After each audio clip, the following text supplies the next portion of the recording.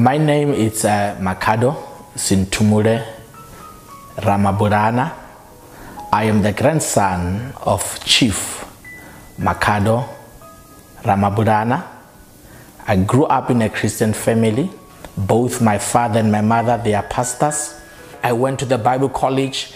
I studied theology because I had this passion of preaching the word of God. It was not about fame during that time. It has nothing to do about what we see today. It was fulfilling the calling within your heart. You felt fulfilled when you do what you were born to do. When I was doing my third year, then something in my heart just said, you need to start a church in Pretoria.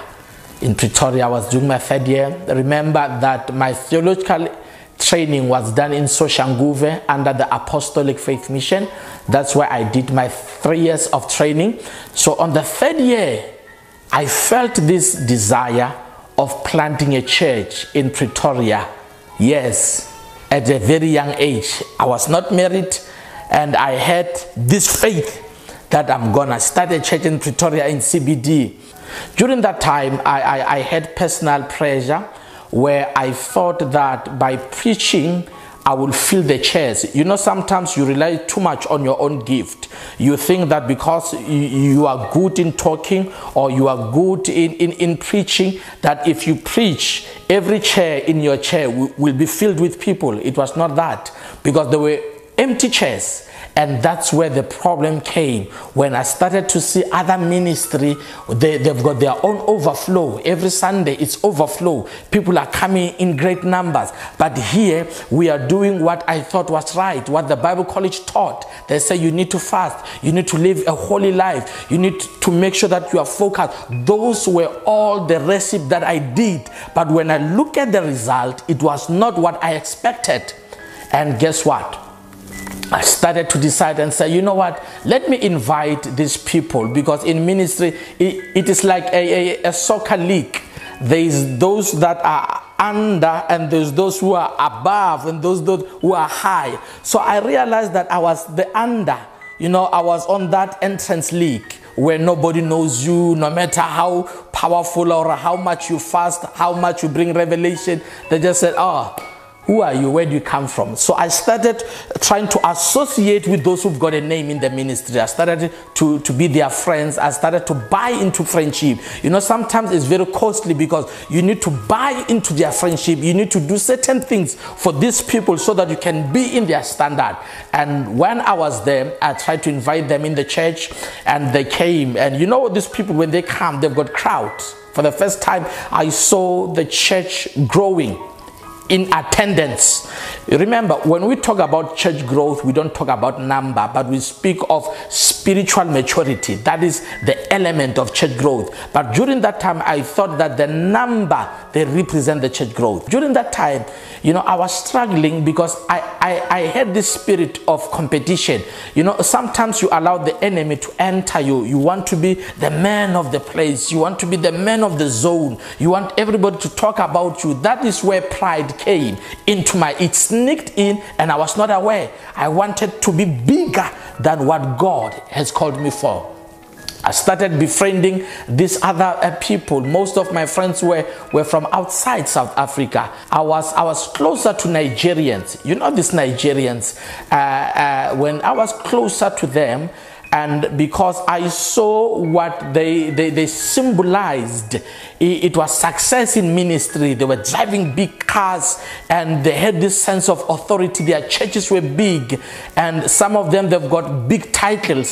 So I thought that by associating with them, it would also lift me up. And I remember the other day when I spoke to this other prophet, I said, man of God, I really want the power that you have. I need the anointing. You know, from the Bible college, you think of Elijah and Elisha, that if you serve this one, if you polish their shoes, if you wash their car, if you carry their Bible, what they have will come upon you. This is what I did. I was closer to them.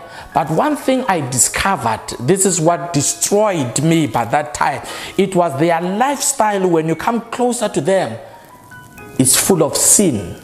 I'm going to say it again.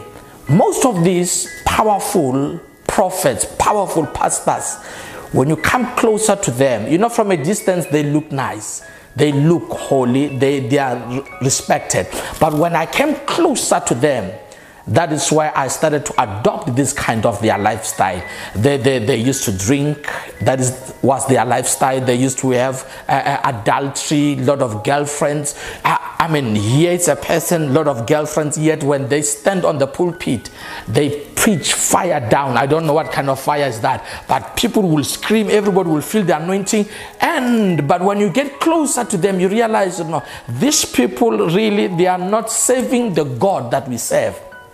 I was closer to them. They told me that for you to have what we have, we must take you to Nigeria. By that time, I had adopted their lifestyle. Yes, I was married. I want to thank God for my wife who has been supportive through all these years. If she was somebody else, I could have been standing here as a divorced person or as a single father. But because she believed in the gift in me, and she believed that what I went through was a process in training, she stood the test of time. By that time, I had a lot of girlfriends. Yes, I was a pastor. We moved around. The lifestyle was not good. I brought shame into my father's house. I brought shame into my family. This is what was happening. And that time I did not want anything to put me or to align me back into living right with God. And it does not end there. And that's where I decided, let me go to Nigeria. And I remember very well, before we traveled to Nigeria, they gave me certain soap and say, when you go to church, use this. It was a black soap inside a plastic. It was very smelly. And they said you should bath with it on Saturday, 12 o'clock. Saturday, midnight, 12 o'clock, you should take a bowl, fill it with water, and get there and you bath. When you bath with the soap, they said I should start on top of my head. That is where they said my destiny is. And as I took the soap, bathed with it, rub it on my skull, rub it on my head, and I would confess or I will speak things that I wanted to see. And guess what? As a young person who's hungry for power, one thing that I kept on repeating, I want people to fall. I want people to fall. I want people to fall. This was what I thought symbolized the power in ministry. You know, I prayed and said, I want, when I touch people to fall down, when I blow out, people must fall down and roll. Those were the kind of powers that made me to seek occultic power so that I can use them in the house of the Lord. And the following morning, I went to church. When I went to church, after I've used that ritual, I got inside church, and you know, during that time when you get inside church, you get very late. You don't start with the worship. You don't start with intercession, because you are not part of them spiritually. Once you become part of the occultic, you don't connect with the body of Christ, because there are certain rules that they tell you that you need to come when it's your time to ascend the pulpit, because that is when you come with your force. So you don't have to come and start with the service during the beginning of the service. And I came, they were singing this song, and as they were singing the song, and I parked the car, you know, when they parked the car, everybody get excited and said, the pastor is here. And when I walked inside the hall, they clapped their hands. They did not know that I have used the black soap. They looked at me as the man of God, but they did not know that as I passed there, I was followed by evil spirits. I stood on the pulpit and I took on the microphone and I started to pray, and I started to say, touch them, touch them. You know what happened? Immediately I said, touch them. I said, ushers, ushers, where are you? You know, you create that vibe and say, ushers, ushers, move around, ushers. I'm telling you, within 2 minutes, I started to hear people screaming. Others were falling. In my heart, I said, yeah, this black soap is working. So sometimes when we see all these things that are happening in our churches, in the body of Christ, sometimes we think it is the power of God. But I want to tell you, as you are listening to this testimony, that what I've went through did not symbolize the power of God. Then from then I saw that it was working. They also gave me some oils to use, you know, the oil that you open and you talk anything that you want. Those were the kind of things that I used before I went to Nigeria. And the time came so that I can travel to Nigeria. I took all my savings, because I had to pay for also the one who was taking me there. Because this is the pastor who come from there, and he was taking me to the occult. This is more of a family setup of pastors, preachers, prophets from all over the world, where they come, and that is where they get their powers from. And the following morning we had to go into this village, and when we went into that village, that is where I was introduced to what they call the Ifa. Now Ifa is more of a religion in Nigeria where they worship Ifa as a god. This is a spirit or a demon, I will call it, that they worship there. Now when we got there, we consulted the Ifa priest. They call them the Ifa priest. Now the Ifa priest did some incantation, and he was able to predict certain things upon my life. And that is why I was convinced and said, this man, he's going to help me. Then from then they did the ritual. They told me that there are things that I must buy, the goat, the chicken, the fowl, and other stuff to make the covenant. And that is where they took me into the boiling drum, where it was on fire, filled with water, to the boiling point. As the steam was coming out, I saw the steam, I touched the steam. From then they took me and they put me inside that boiling drum. But suddenly when I touched the water, it was cold. They closed it and they did some incantation. From then they took me into several gods, the god of thunder. That is the reason why when people every time they talk in the church and they speak about the God of thunder, you'll hear the prophet shouting the God of thunder. I know what they are talking about, because this is not the God of heaven. Now the God of thunder is the one that when you do your sacrifice on it, it is where you are saying that everything that your enemy have sent to you, it must go back to sender. So that was the kind of ritual where I had to do all those things and say back to sender. So every time when you hear such kind of prayers where somebody is shouting and say back to sender, ask yourself, where in the Bible, which verse in the Bible, which teachings in the Bible does that kind of doctrine stand on? Because the back to sender are usually practiced by occultic people. That was the god of thunder. Then we went to the god of iron.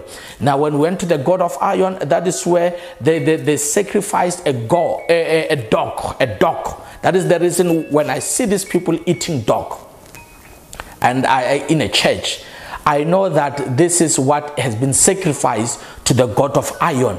They sacrificed the god of iron with a dog, and I had to eat dog by that time. I even wrote about it, this part.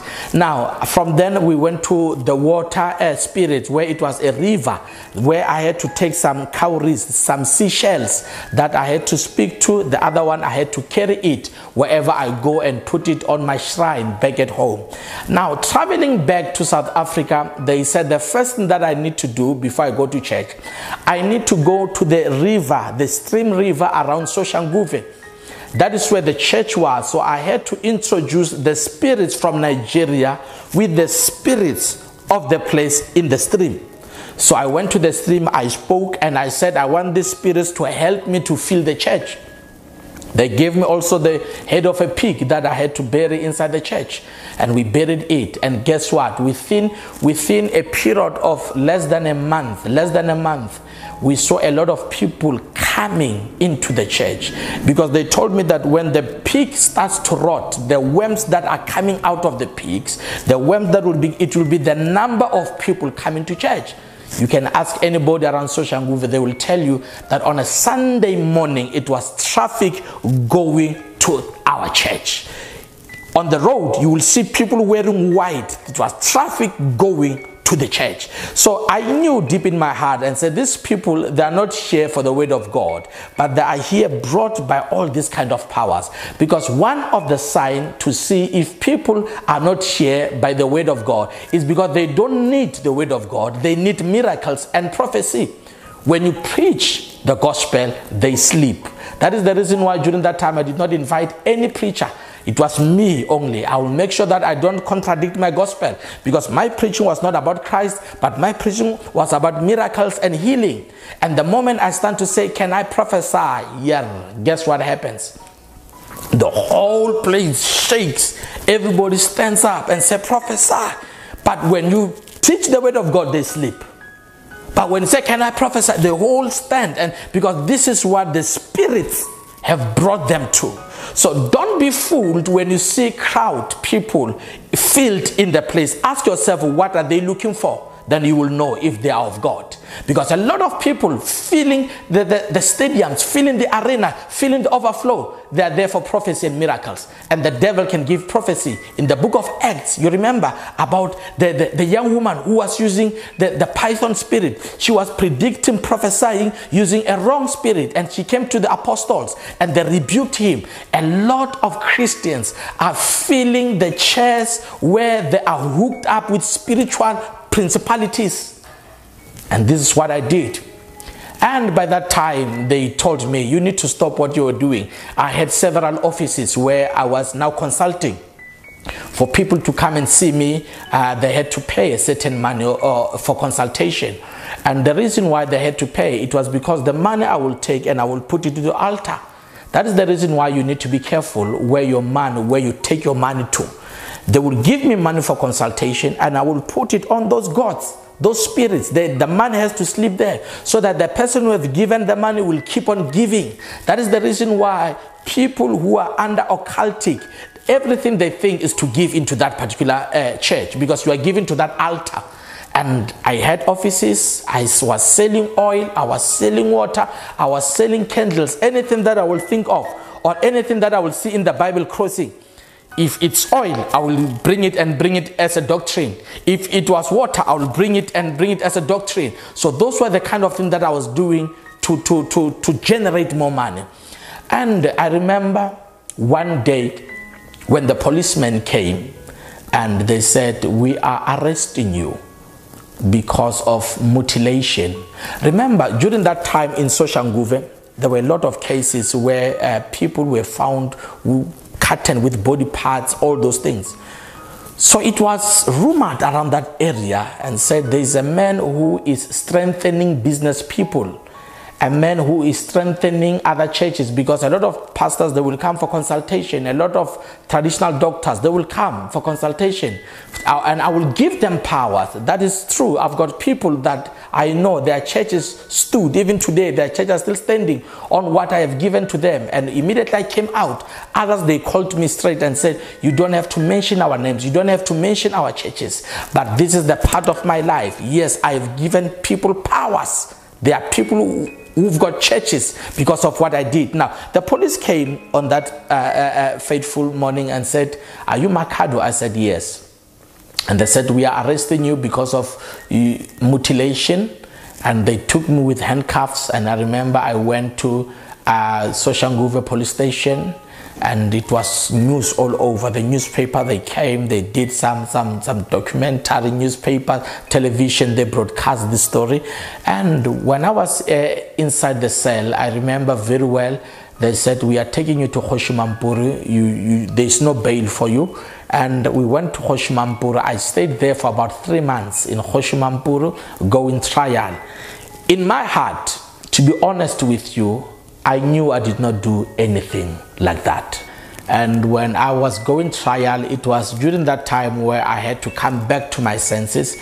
I remember one man in the prison, he told me and said, this is not the place for pastors. And that is where he spoke direct into my sense, into my purpose. You know, sometimes God will allow a prisoner to speak freedom to you. This is what happened. He spoke freedom into my spirit, because what he said kept on ringing into my heart and said, this is not the life that God has called me for. This is not what I was supposed to be. So I remember in prison, you know, there are different churches. You know, we've got African initiated churches where you talk of the ZCC, they are there. You talk of the Apostolas, they are there. And also Bazalwane Christians are there. I remember I had to go and attend one sermon. Well, another prisoner was preaching to us, and as he was preaching, I raised up my hand and said, I want to accept Jesus Christ once again. And that is where my total change began, when a prisoner was giving me freedom. a prisoner can give you freedom. Now, I came out and I was acquitted from the case. And when I was acquitted, remember this case, it had a community interest. People were marching to the court. When I was attending court, the police, they had to close the road because people, they will come there, will burn tires, will do everything. They will chant my name. Everybody will chant. The people, they know this story. This is what was happening. When I was acquitted from the case, I remember the judge said, we don't see anything, you go. The crowd outside, you can imagine. I had to pass through the crowd. I prayed a prayer. I said, Lord, I need you to protect me. I did not have my car by then. I had to use a taxi. I had to walk through the crowd that was furious, that was angry, shouting my name, shouting my blood, shouting my life. I had to walk there, and as I walked, they could not notice me. This is the real miracle I saw. I passed them, they were shouting, Makado, Makado, we want Makado, we want. I passed there, I went and I hiked for a taxi and I went home. Now, the policeman called me and said, are you at home? I said, yes. And he said to me that you need to be careful because the community, they are now planning to come and burn your house. And I remember I called my wife. I was very depressed. I was very down. You can imagine I was just out of the cell. I was out of the cell. And I said to my wife, I thought that God has delivered me, but here comes another one, and we can't stop this one. The community are coming to burn the house. And they said they are coming. They said they have hired a bus. And guess what? After an hour, I got another call from the same policeman. And he said, you know what? The people, they said, on their way, on Mabopane Highway, the bus that they were using, it got a puncture on the way coming to the house. The bus got a puncture. It did not come up until today. Then I said, Lord, I thank you for the power of protection upon our lives. Sometimes when we pray, we don't know how God operates, but He does protect us. We might not be able to see the shield that is upon our lives, but there is a shield and angels upon our lives. And that is how I saw the protection of God. Yes, indeed, I traveled to Nigeria, as I've said. I've been to Zimbabwe. And you know, once you are introduced into this power, the problem is that you want to be more powerful. You know, power makes you to seek more power. You are not satisfied with what you have. You want to outbeat other prophets in Pretoria. You want to outbeat other prophets in your place. And I remember that I wanted to increase the power I had. And that is when I was introduced to a man in Zimbabwe. I was told about this man who's able to take things out of the people's body, the jigsaw, all those things. I don't believe into those things anymore because I know there are no such things where they say that there's a snake living inside of your body. I mean, we know snakes are in the zoo, so your body is not even a zoo. How can a snake live in your body? Now, what we used to do during that time, because I used to do this thing, listen to me very well. I used to do this thing very well. I know how it has been done. Number one, the man took me and said, let us go to Zimbabwe where you'll be initiated. Then I said, we go. And then when we went to Zimbabwe, they told me that you came at the right time.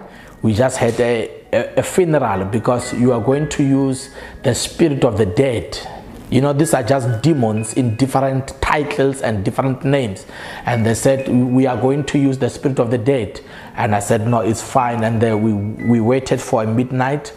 And they said, now is the time. You know, these people, when they come, they just tell you to do something. And if you decide to stop in the middle of it, they tell you it's either you will be mad, it's either you will lose your sight, it's either something bad will happen. They came in the middle of the night and said, now is the time, let's go. And I stood and said, I'm going. And they said, take off your clothes. I said, what do you mean? Say, undress. And I had to undress. And they gave me a white cloth and we went outside. It was very dark. And when we reached by the graveside, they said, take off your clothes. You have to be naked. I said, you mean I have to take everything? They said, yes. Then I took everything. I was naked. Now they said I have to lie down on the grave, naked as I was, and I had to lie down there. And as I lied down, they said now they are connecting me with the spirit of the dead. And I lied down and they left. And they said, we'll come and take you. You know, I had this fear and say, if the community can just come and find me in that kind of a setting, they will say, here we have found a witch straight. Because you can imagine a naked man, a young man in the grave, a man who is sane, a man who grew up well, but here you are, a South African national. You can just imagine, where do you come from? I come from South Africa. You don't speak their language, you speak maybe Sotho or Venda. So they will think, how did you come here? They will just imagine that maybe you came with a broom or you came with a half bread, or you know, all these stories. But that was the situation. But suddenly the protection of God was there also. Nobody came, and up until these guys, they came and said, now you are strong. And from then they gave me a flower and said, this flower I should put it in my office, and I should put some sweets on it, and I will pour milk on this flower because it represents the spirit of the dead child that I was sleeping on that grave. And sometimes I would, in my house where I stayed, I had a room where nobody could enter. Now in that room, I would put all these calabashes, all these powers there, because of I realized that they wanted their own space.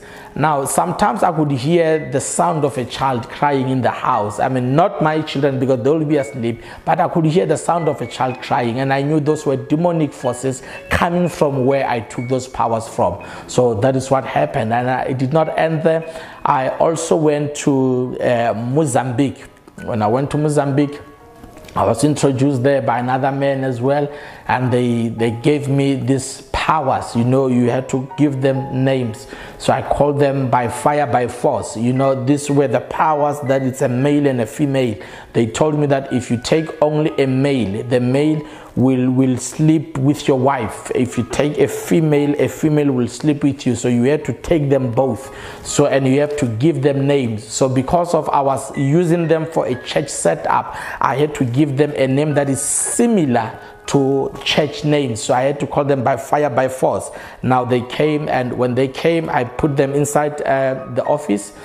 And the night that they came, these powers, I remember I saw a vision of a short man who said that I must marry a second wife. They came in the dream and said that he is looking for a wife, a physical wife. So I have to marry another wife.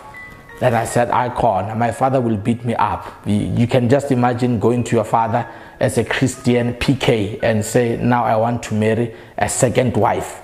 He will look at you and he will take off the glasses and say, what are you trying to say? So I dispute that, because remember, all this operation, I was doing it hiding. I did not want people to know. I did not want my wife to know. Did not want my parents to know. So those were the kind of setup. During that time, my wife, she was not aware of this, but she was aware of the operation that I was operating, because people were coming to take what we call a holy bath. You know, we'll put some bath there. People will come and they take holy bath. When they go for interview, they take holy bath there. When people are looking for, like young women and old women who are looking for marriage, they're looking for life partners, they will come take holy bath there. And people, they will come and say, hey, after I've taken the holy bath, I see change.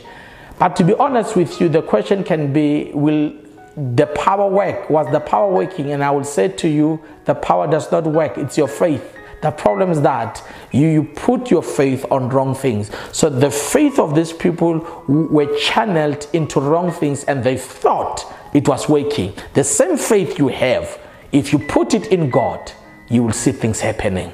And this is what happened in my life. Yes, immediately I came out of prison. I decided and said, I have to stop this thing, because my life was focused on helping people. You know, people will say, Kintata tusang bad. But I realized in helping people, I was destroying my life. I was destroying my family. So I decided and said, I'm quitting utusabat. Hakit tusimoto, because of Jesus. I went back home, and when I was home, I spoke with my parents.